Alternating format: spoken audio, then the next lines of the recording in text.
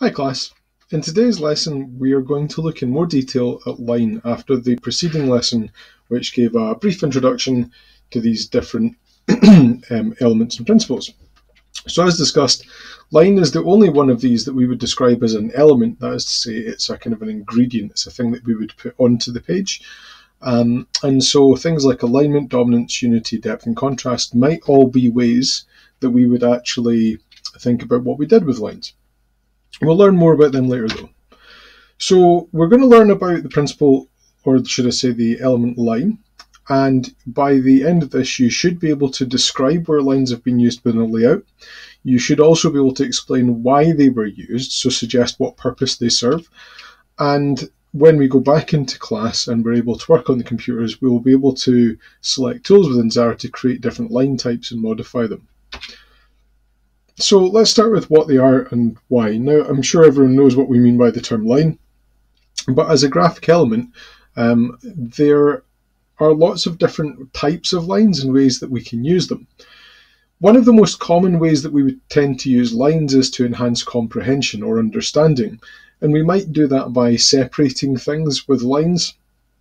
So for example, if you look at this top example here, we've got a line being used to separate these two sections of text by using it to organize. So we might use lines to kind of apportion parts of a page off by creating boundaries, like in these little kind of layout examples at the top here where we have lines around the speech bubbles. We might use them to emphasize things, like this boundary line here also adds a degree of emphasis. It draws more attention because it has more visual weight. And just generally to provide a framework for the page, you'll see quite often on pages which can be, or layouts which are quite text heavy, they'll quite often use a lot of lines or boxes made of lines to create a kind of a framework to sort everything into. Now, beyond that kind of functional purpose, which is pretty straightforward, well, actually, one little thing I did forget to mention, one of the other things that you quite often find line being used to do is to direct attention. So you might have a line travelling from one part of a layout to another to draw your eye through it, or to take you from one part of the layout, one piece of information to the next, for example. So that contributes again to the framework. Now, as I was saying anyway, moving on, looking at line as a part of a kind of an element beyond that, it's quite often just used to create patterns. Or set a mood or style.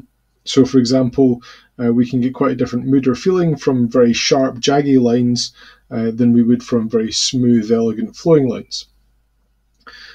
They might just be used for these purposes, for the intention of creating visual interest. And sometimes where it's maybe more prominent than, I guess the terms we use are visual interest or visual impact. Visual interest is more just really where, it makes something look a bit more interesting, whereas when we talk about impact, it usually has a stronger effect. It grabs your attention a bit more. Both those terms are quite similarly used.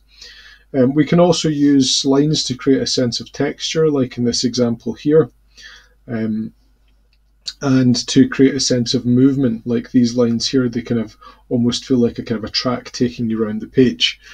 And finally, we obviously will use, like in this bottom left-hand layout here, lines to create shapes or symbols quite often. So that might help us to, for example, on a piece of packaging, create an illustration or a symbol that relates in some way to the product, or maybe communicate some information visually without having to write it down.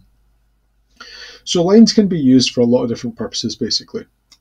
Now, in terms of how we might describe lines, one of the things that you need to be really clear about when you're answering questions online in an exam is what you're being asked to do. And so you may be asked to just talk about how line has been used. So you're really, in that case, just describing the lines that are in the layout and talking about where they are. You may also be asked to talk a little bit more about what their effect is. So what are they actually doing within that layout? So if we're looking at a page or a layout and we are looking at lines on it, we should, when we're talking about them, start to kind of expand our explanation beyond just saying there's a line and actually describe it. So is it straight, curved, dotted, zigzag? Is it like a brush shape like these? You quite often find in illustration programs that you can use what are called brushes, and that means that when you create a line, rather than it just being a straight line, it will look like maybe a paintbrush, or if you look in here, you can see some of these have little dots on them, or whatever it might happen to be. Is it even going to be lines that are cutting out, for example, in this one down here, part of an image or texture? So is it, an image or texture that's creating the lines? They can quite often create a sense of perspective, like these radial lines here that come out from the center. So they give us a sense of depth. They contribute to depth, or a kind of an illusion of three-dimensionality. It could be the orientation of them. So are the lines vertical, horizontal, diagonal, radial? These all actually have their own suggestions or meanings in kind of the same way that colours in colour theory have suggestions and meanings. But we're not going to get too far stuck into that in third year. It's something we probably look at more in fourth and fifth year. And finally, we also want to talk about the weight of a line. So we go from very light lines that have a very light weight, like this one here, to lines that have a very heavy weight, like this one here, or lines that have a variable weight, like some of these brush lines, or lines that are getting narrower. So when you're talking about lines, it's always good to try and describe them clearly, because that might help you explain, like with these points up here, what purpose or effect that line has, or those lines have. So just a quick wee talk through some examples here, just to kind of put that into practice. If we were to look at this top example here, we have a couple of examples of lines. We have lines being used for a decorative purpose up at the top here. We've got some lines diagonally pointing towards the company logo, so they're drawing our attention to something. We have lines here being used to organize and separate sections of text within the page and this graphic. So we have several uses of line in there. In this one here, we have lines being used again largely for a decorative effect, because they link to this term unspooling, so it's like lots of things being untangled from one another. So that they kind of link to I suppose, the title of the event that it's relating to. But they also do a couple of other things. They direct our attention to this focal point here, which is this main kind of headline piece of text, because these lines all are directing from other parts of the page into that point. They all kind of point into that area. And you can see that because they get narrower, so we get that sense of perspective. It's also used as a framework, although not a very traditional framework. It's quite kind of angular and it's about all over the place looking. But if you look, you'll find that the text uses these lines as a kind of a frame to hang off of. In this kind of infographic here, you'll see that we've also got use of different types of lines, like lines with arrows on them, dotted lines. We've got heavy lines, we've got light lines, we've got curvy lines, we've got straight and angular lines. But their purpose is largely to direct you, to create a path through the graphic. So it almost kind of flows you from one infographic to the next. Down here again, we have lines being used in a couple of ways. We have lines being used to separate out these different sections of text, so that these columns are, they have their own space to kind of sit within, and they don't get mixed up with each other. And as well as separating the text out, they actually draw our attention down to these images that relate to the pieces of text. So they're creating a kind of a path for our eye to follow. And at this top one here, if we were describing, we would say that we have rectangular boxes made of lines, or vertical and horizontal lines. We have a circular line here. We have radial lines, or we could say some of them are diagonal, but the idea is that these lines radiate from that central point. So they're what we'd call radial lines. And if we were to talk about their effect, these radial lines are drawing our attention to the focal point, which is this graphic in the middle.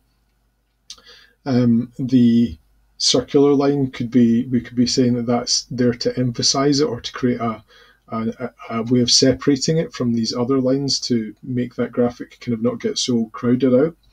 It could be that we were talking about these other lines around the outside edges used as a framework, or to separate the different sections of text apart from each other. So really, hopefully looking at that, it's fairly obvious, or fairly straightforward, how lines are being used in these different layouts. Now do remember that when you come to do the task, which is going to ask you to do a similar thing to what I've just been doing, but writing it down, on the task here, you're asked to look at several different examples of graphic design, 2 advertisement posters and 1 packaging design. And you're first of all being asked to describe how line has been used with reference to a number of examples. I'm not going to tell you what they would be because I don't want to tell you how to complete it. What's important here is that in this first section, you're only describing, so you're just telling me where the lines are, what they are, how you can see them. You're not getting bogged down in what purpose they serve. You're simply describing where the lines appear, and you're describing the lines that are there. The second part here, for each example you've identified, explain the purpose or effect of the lines. That's where we're talking about the reason those lines might have been used. So coming back to the slideshow, you have access to this.